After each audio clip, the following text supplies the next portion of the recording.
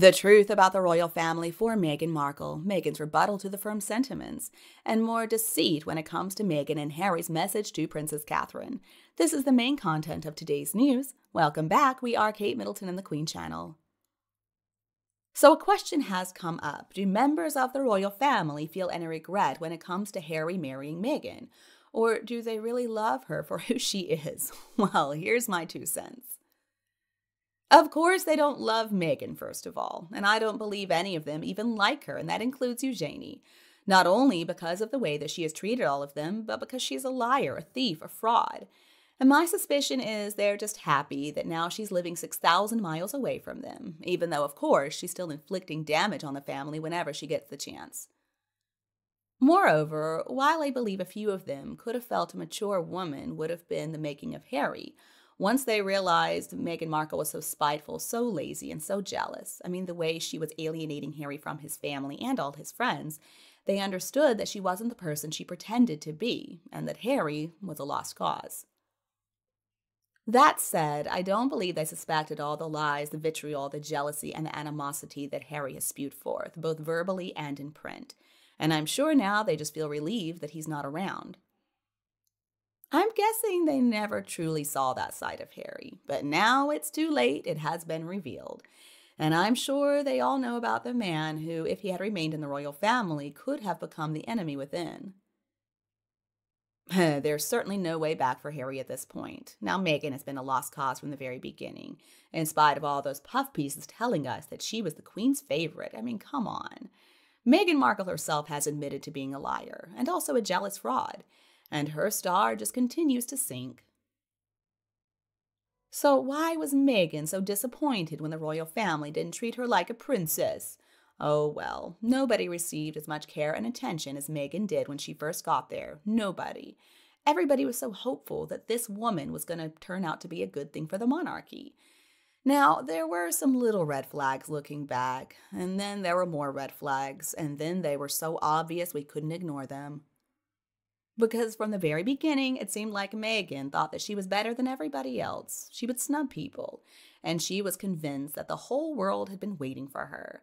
She seemed to have this ridiculous idea that she would have so much power, she would get all the money she wanted and all the crown jewels. It seemed like Meghan Markle had no idea that she was going to be expected to work, to attend to her duties, and that she was going to have to abide by rules. And then we started hearing the rumors of her bullying, her being rude to everybody, her tossing hot tea at a member of staff. And then Harry changed. He was so happy-go-lucky, and he turned miserable. I cannot believe that Harry wasn't embarrassed by some of Meghan's behavior, but it seemed like he couldn't control her. So yeah, we did want a princess, but instead we got this delusional nutcase who believed herself to be better than everybody else. When she didn't get her own way, she resorted to bullying, she was rude, and she would make these spiteful, hateful comments. And look, there is nothing wrong with blazing your own trail, but not when joining a worldwide respected ancient institution in a different country with their own rules and traditions. The truth is, they've spent a long time with trial and error. They know what they're doing. You would have to be a complete idiot not to see that. And I do wonder if Meghan even cares that her selfish behavior is the reason that she's hated all over the world. She's a narcissist. She believes that everything that happened during her time with the royal family can't be her fault. Instead, it's the fault of the British public because they're so racist, they're haters. They never gave her a chance, in spite of evidence from their wedding that people were so happy that Harry had chosen Meghan for his bride. But what a lack of respect she showed for the late Queen. And who does Meghan think she is, believing that she's the official stand-in for Her Late Majesty the Queen? No, obviously not.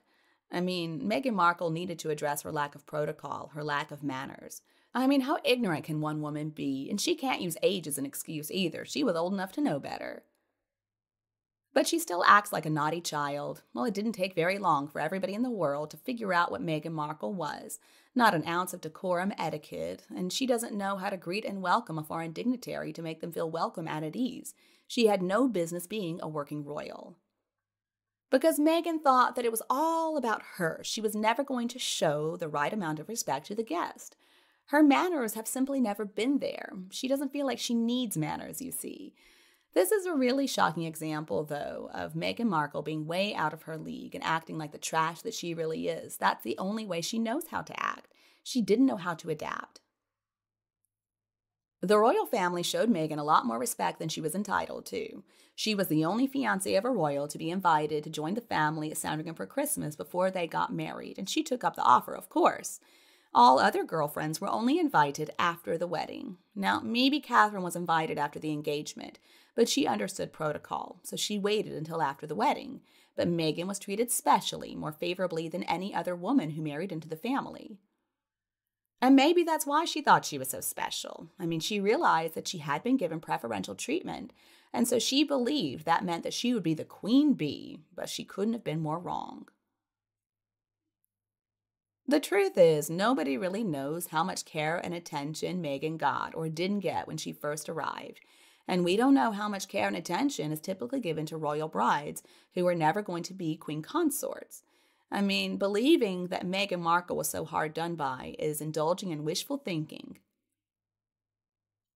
All right, so let's talk about Meghan and Harry's message to Princess Catherine. Some strong feelings we're led to believe, but these two have never shown or expressed any other feelings for Catherine other than jealousy and hatred and scorn. And so now, because they think they need some good publicity, they have come out with this, a pathetic attempt to persuade us that they really care about Catherine, that they're actually kind, sympathetic people who are so worried about the health of the Princess of Wales. But many people are suggesting that the abuse the royal family has suffered thanks to Harry and Meghan could have partially led to the cancer in both the King and Catherine. And I don't think it's that much of a stretch, folks. I mean, my suspicion is that Meghan, behind closed doors, is excited because she believes that her mission has been completed. She's so excited and feeling so powerful that those two have been diagnosed with cancer. Some people are even saying that Meghan Markle uses voodoo dolls. Now, I don't really believe that she has that much power. I don't necessarily believe in the dark arts. I'm a Christian. But I wouldn't put it past her. I believe she would try. I swear, Meghan Markle doesn't have any positive emotions inside of her. She's not kind. She's not generous. She just feels hatred and envy towards anyone she believes has slighted her. And that includes basically everybody, but especially the royal family and her own family too. I mean, for me, this is the lowest thing they have ever done, and they deserve all the criticism that comes their way. I mean, they didn't even address her using her title. That just shows that the message is more for public consumption than anything else. This was not a real heartfelt gesture. I mean, they use their Duke and Duchess titles whenever they get the opportunity, but they did not refer to her as the Princess of Wales. So either they're trying to degrade her or they're trying to claim that they're more familiar with her than they really are. It sounds like Meghan, though. Meghan is so jealous she can't see straight. And I do believe that all the stress Harry and Meghan caused the royal family, and also the citizens of England and people in general, I do believe it is partially responsible for the family's illnesses. And perhaps even some deaths. I mean, they hastened the Queen's passing with their betrayal and their hatred. They are beyond redemption. They can never be forgiven for everything they have done. And the fact that Parliament hasn't taken away the titles yet is also unforgivable if you ask me. But see, I think Meghan is privately rejoicing at the horrible news for both the King and definitely the Princess of Wales. I mean, Meghan Markle was so excited to be able to come out in the media as having reached out to Prince William and Catherine with her very affected tone of voice, offering words of consolation while actually enjoying the despair within that family. She is absolutely disgusting. I mean, Harry could not have chosen a worse wife. And then when he rushed back to the UK to see his father despite being unwanted, it was another nail in his coffin. Harry wasn't worried about his father. He just wanted to get the scoop, and he wanted to figure out what his inheritance was going to be. I cannot stand the both of them. Well, folks, that's the main content in today's news. How do you feel about it? Please leave your thoughts below in the comments. And we're going to feel even better if you support us with a like, share, and subscribe to Kate Middleton and the Queen channel. Thank you for your interest in watching our videos. Goodbye, and I'll be back to see you soon.